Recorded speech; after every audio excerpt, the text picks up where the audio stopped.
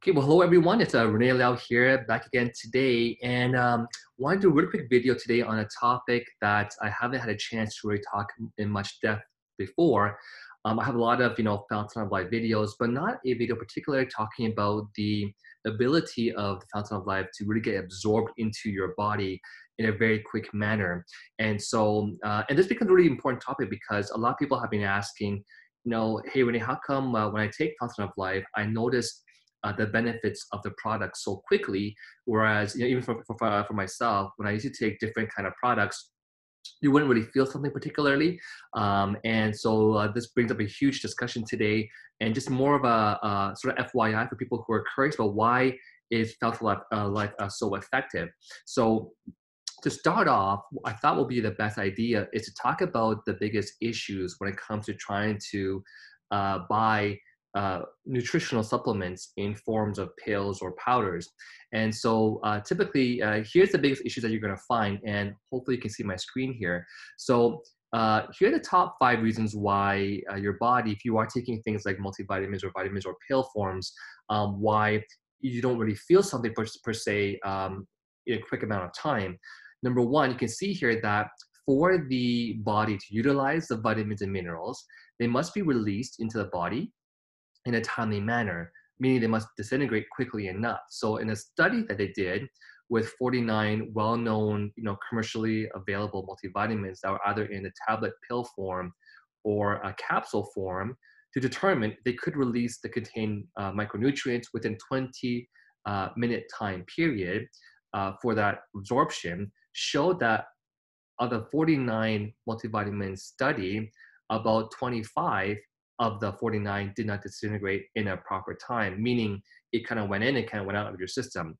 The second issue, of course, is what they call bulking bombs, which is where this is another huge issue, is that many supplements contain excipients, binders, fillers, and flow agents that can be used to either make the ingredients stick together, bulk the products up to a convenient size, or to allow formulas to run smoothly through the manufacturer's machines. These can all contribute to the poor disintegration rates for tablet pills and capsules. So again, if you're taking a pill that is in a pill form, most likely they're going to contain one of these things here, making it harder to also absorb into your body. Next is the wax washouts. So have you noticed that some of the multivitamin tablets are shiny?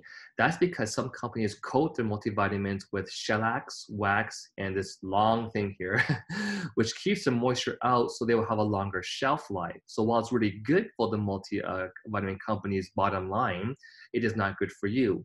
These coatings can decrease the solubility of a multivitamin tablet or capsule, reducing its ability to readily disintegrate as well.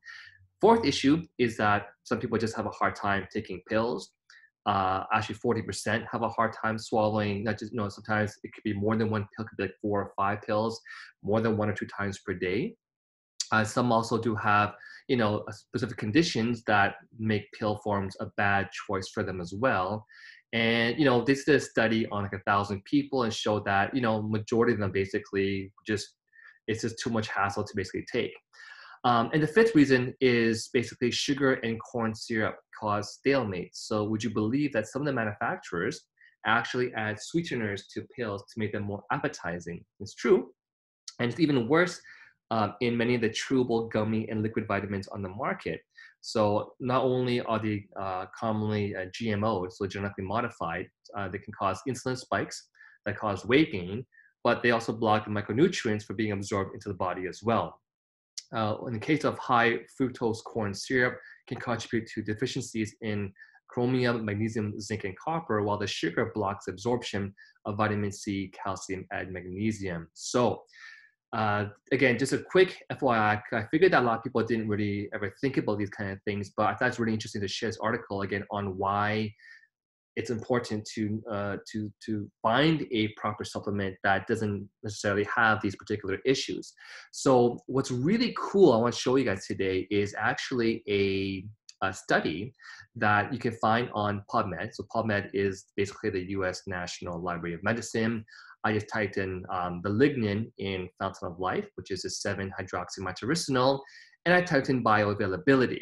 Now, what is bioavailability? Really quickly, just so you understand what that is, because we're talking about today, bioavailability basically, in science terms, BA or F, is basically the percentage of what you're taking that can reach your system, basically. So in short, if medication is administered intravenously, for example, through a syringe or directly into your veins, its bioavailability is 100%, because 100% of that product got into your bloodstream. So that's a key thing, because for all of these products to work, they must get into our bloodstream. So when you eat foods, you eat the vitamins or the pills, whatever it is, it's through the, not the large intestine, but through the small intestine where it gets absorbed into the bloodstream.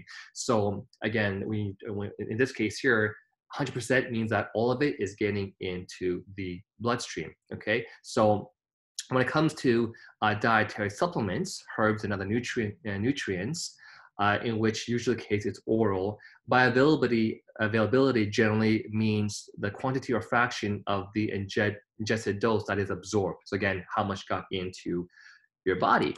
So in this study of 7-hydroxymethylmericinol with bioavailability, I was just blown away when this was showed to me. And when I looked at this, because it's going down here, I won't get through a lot of the science stuff, but just kind of summarize what the findings were, is you can see here that, again, the pharmacokinetic is just the studies of the drug or the substance you're taking, how much of it has an impact on bioavailability, how much is absorbed, that kind of stuff too. So the pharmacokinetic profile of plasma 7-HMR, which is the 7-hydroxymethylmericinol, okay, after taking 36 milligrams of this 7-HMR, Cmax was reached 1 hour after administration. So Cmax just refers to the maximum concentration that got into basically your body. But the key word here is plasma. And sometimes we hear word plasma. Really quickly, what plasma is blood plasma is the yellowish liquid component of blood that holds the blood cells in whole blood in suspension. So it's basically the liquid part of the blood that carries cells and proteins throughout the body. It makes up about 55% of the body's total blood volume. So again, it is mostly made up of water with a few other things too. And it plays a vital role of course, because it's part of your blood basically, but it plays a vital role in electrolyte concentration balancing and protecting your body from infection and other blood disorders. So basically, it's the stuff that's inside your blood. Another simple way of looking at it is basically it's the single largest component of human blood. Again, comprising about 55%, contains water, salts, enzymes, antibodies, and other proteins. So the key thing is, it's basically to see how much of this product is getting into your blood.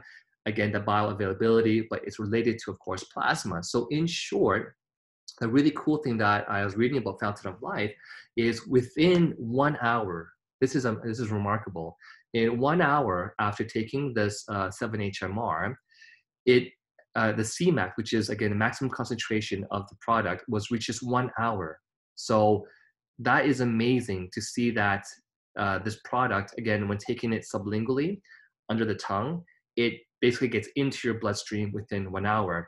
Now, of course, the Fountain of Life, the way I take it, I put it under the tongue.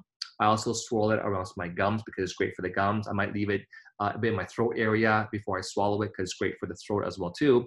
But you will eventually swallow the rest of it, right? So the cool thing is that even after 24 hours, based upon what you had swallowed, you can see here that over the next 24 hours, you can see that it's still rising. So you can see here that the plasma ENL, which is the interlactone of the lignans, was reached 24 hours after, again, taking that amount. So in other words, when you take it, sublingually in 1 hour, it's, into the bloodstream, and the rest that you swallow, because again, it's going through that different method of entering the body, but still within 24 hours, you have another peak.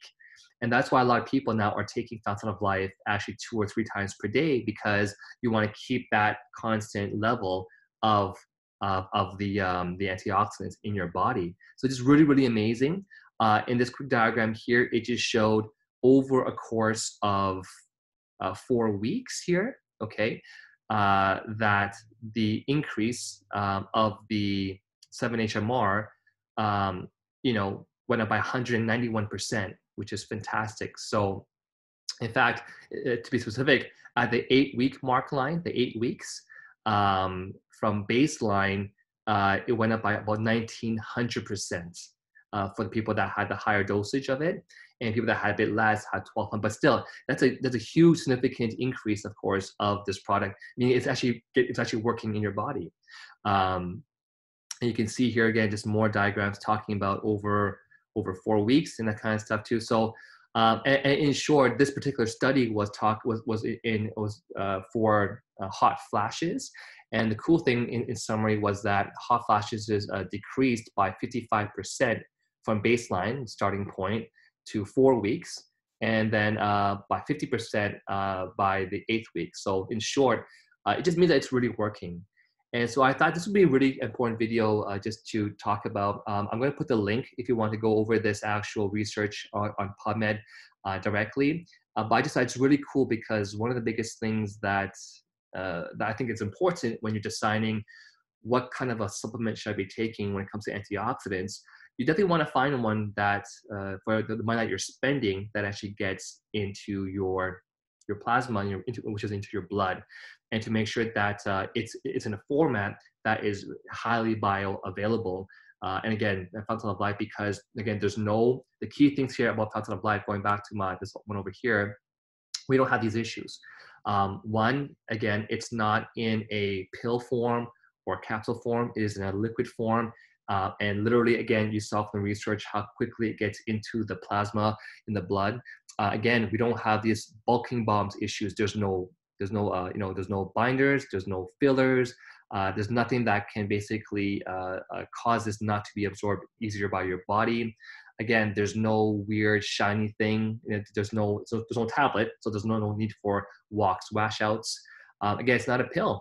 And so again, this website, they do talk about trying to find I guess powdered versions. So take a powder versus taking the tablets. Look at the ingredients, but again, we don't have a powder or a pill issue. It's already in a liquid form that again, I just showed you the research, is into your body in 1 hour. So I hope this video has helped you guys understand why Fountain of Life is so powerful, why people see such immediate effects because of the anti-inflammatory. It really starts to work with any kind of body pains like arthritis, gout, type 2 diabetes, those kind of things that are inflammation related, chronic pain, migraines. And again, it's just a wonderful product. So that being said, hope you enjoyed the video, and make sure you do subscribe to my channel for more future videos, and have a great day. See you guys later. Bye-bye.